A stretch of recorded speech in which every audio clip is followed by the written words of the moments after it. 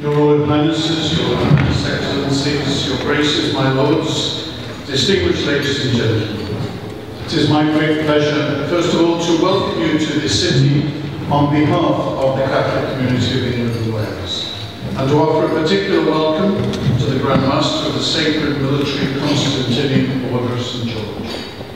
I thank the Order for bringing us together this evening to mark these days of Olympic Games.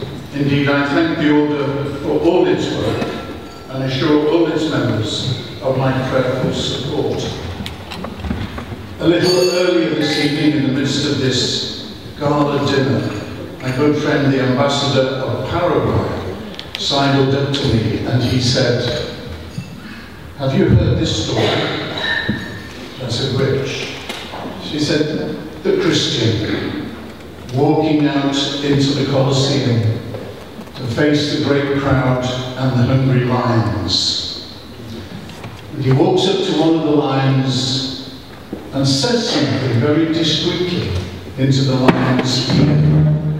And the lion startles back and slinks back to its cage. The Emperor Nero is very put out, so calls for the Christian to stand before him. "What did you say to that lion?" he said. "Oh, Emperor," the Christian said, "I simply said to him, 'Don't forget, after the dinner comes the speeches.'"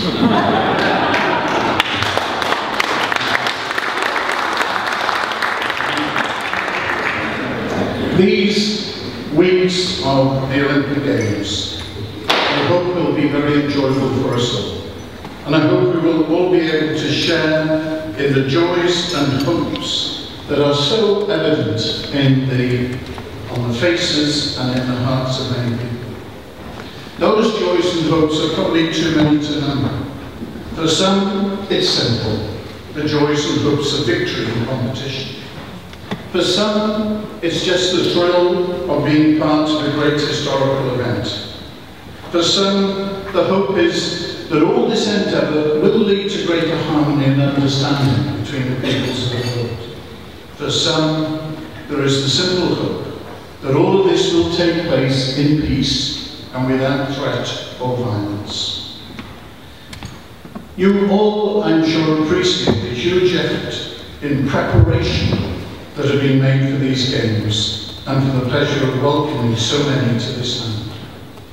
You will know probably that the Olympic Park itself has risen from a polluted industrial wasteland, and yet 98% of the material reclaimed from that land has been reused or recycled in the construction of the park.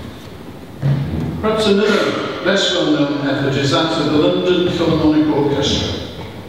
They have recorded 205 different national anthems for the victory celebrations, and I sincerely hope that they are all required, but one, our own, more than most.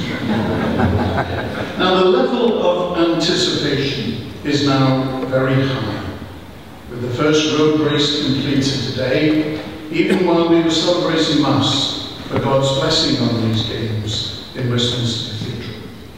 But now the more serious business begins, with our great challenge of all sporting contests, the ability to look both victory and defeat in the face and not be fazed by either. Of course, many people look to these games to tutor us in much that makes life worthwhile.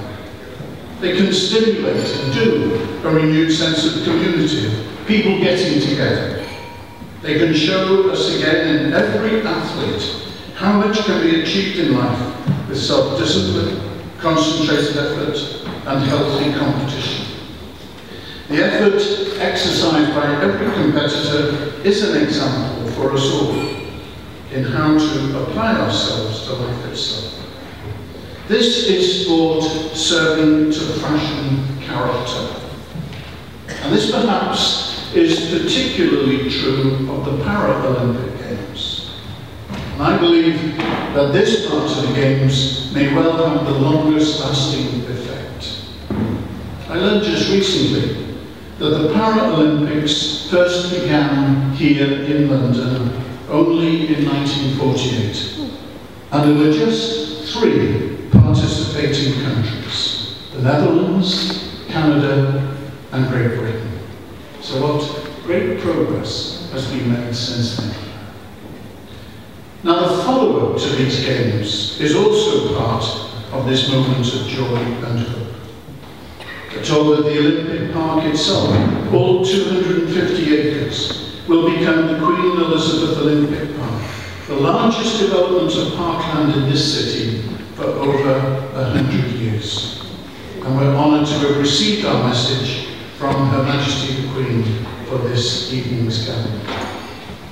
Young people who have come for these games will, it is hoped, return home with a far deeper appreciation of other nations, of other peoples, many less affluent than themselves, yet no less noble or honourable, with whom they will now have a deeper sense of solidarity in the face of life's difficulties.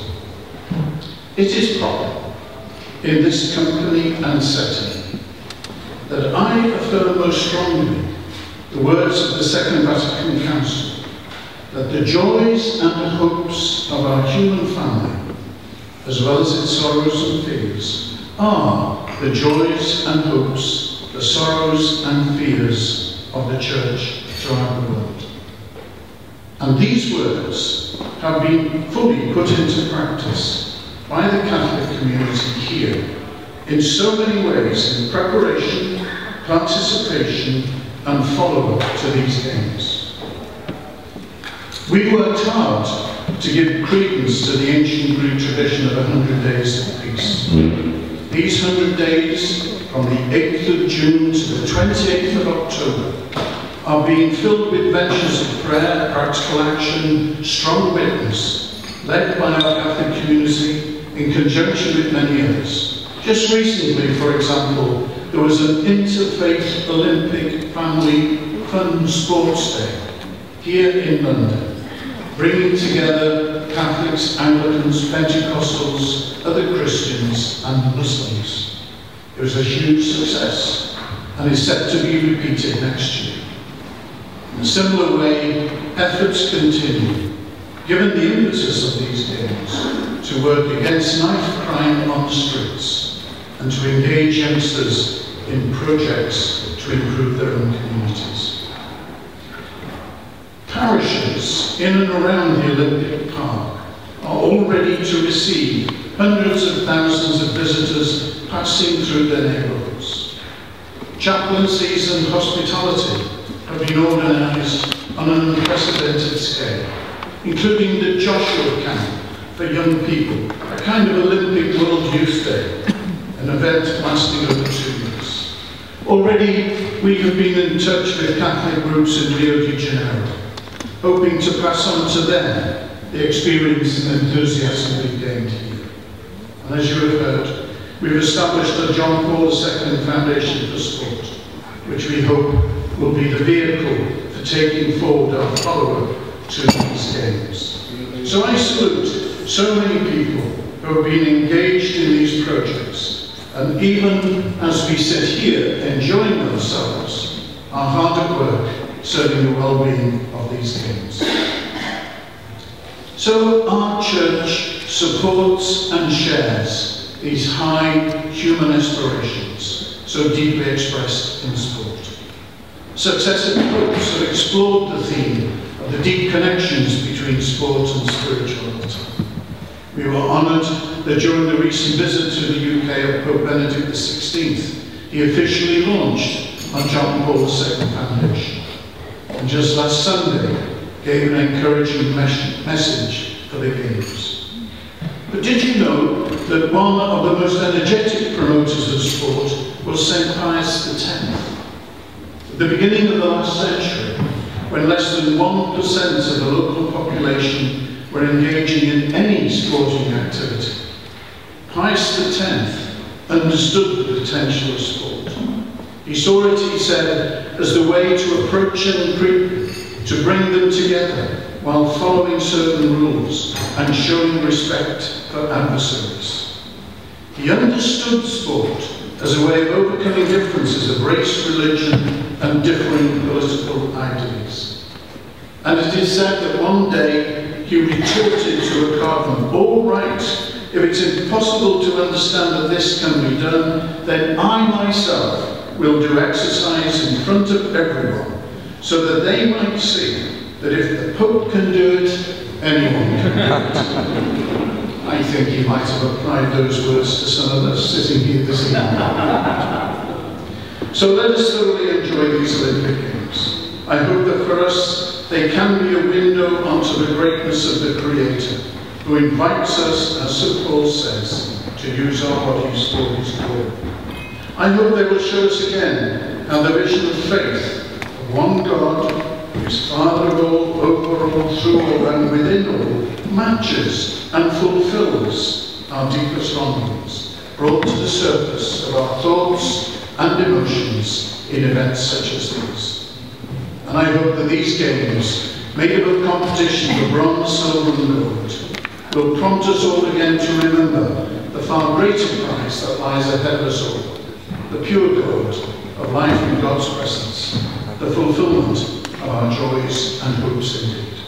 Thank you all for your presence. May God bless these Olympic Games and give us all the grace of his peace and love.